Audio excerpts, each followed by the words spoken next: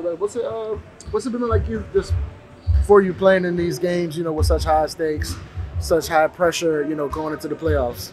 Yeah, they've been, like you said, high pressure games. We're in a must-win situation, so we'd be going out there trying to win every game. And I wouldn't say it's pressure being on, but there has been a little bit of pressure on us to win games. So I think for me, it's just about staying consistent, playing my role, doing what the coaches want me to do, and staying aggressive. Because I think when I do that, it helps our team.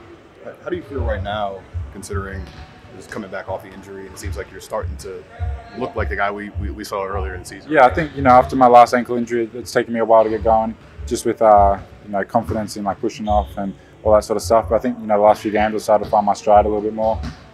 Making more plays, shooting the ball a bit better.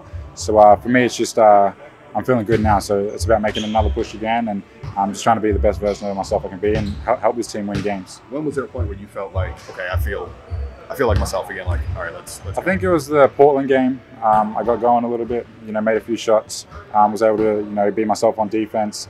So for me, it's just about building on that every game. Coming in with confidence. Playing my game, being aggressive. Helping getting the guys like BR, CJ, JV the ball, who are playing so well right now. So for me, it's just about playing my role and helping this team win.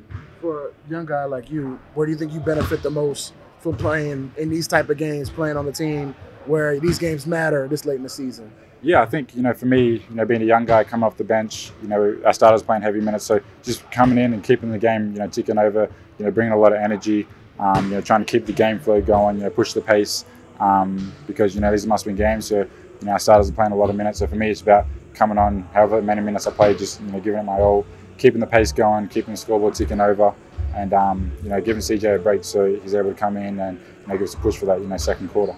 The coaches have shown a lot of belief in you and your abilities. The players, I see them, giving you a lot of support throughout practice. How good is that to have, just in that trust? Yeah, it's great having the coaches' trust. For me, having the coaches know that they believe in me and want me to go out there and make plays, helps me to go out there and make plays. And I think, like I said, come off the ankle injury, just get my stride back. I think now these last few games, I can even make a bigger push and get back to myself, how I was before all the injuries and stuff like that. So it's great having the coaches believe in me and having them come and talk to me about plays and stuff, where to be, because that goes a long way in confidence for myself. As a rookie, what have you learned from Brandon Ingram, just watching him play? Yeah, he's a great leader. He's a great guy. He talks in a lot of our team meetings and stuff like that. So just BR, he's always telling me it's supposed to be trying to get him in good positions to get the ball, and he gives me a lot of confidence too. He believes in me.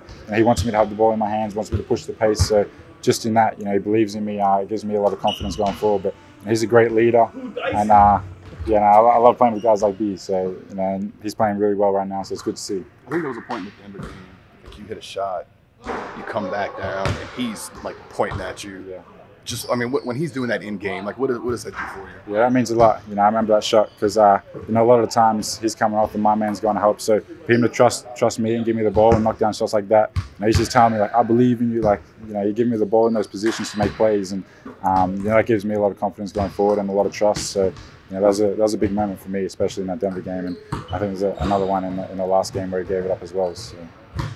And you mentioned the team meetings earlier this year. What was that time like for you as a rookie where there's some uncertainty behind the scenes, guys are going through it, trying to figure out stuff off the court? What was that like for you, just kind of watching all of that, from the front row seat? Yeah, for me, my first season, so first time really experiencing that sort of stuff. But, watching that, I just like to, I like to sit back and just, with my brain, pick the game apart, seeing where, places where I can impact the game myself. And, obviously being out with injury wasn't ideal, but it was also about getting in the gym early, doing my rehab, stuff like that, just so I can get back on the floor as quick as possible. Dyson, in your unbiased opinion, is anybody playing better basketball over the last 2 weeks than BI? Oh, I think it's clear no one's playing he's put up 2 triple doubles first of his career, so he's rebounding the ball, he's sharing it, and he's putting up 30 a night as well. So he's helping our team a lot, and he can just go into a zone where he locks in and comes out and beats a killer. So, we need that from him, and it's been great to see him step up like that the last, 2-3 weeks, however long it's been.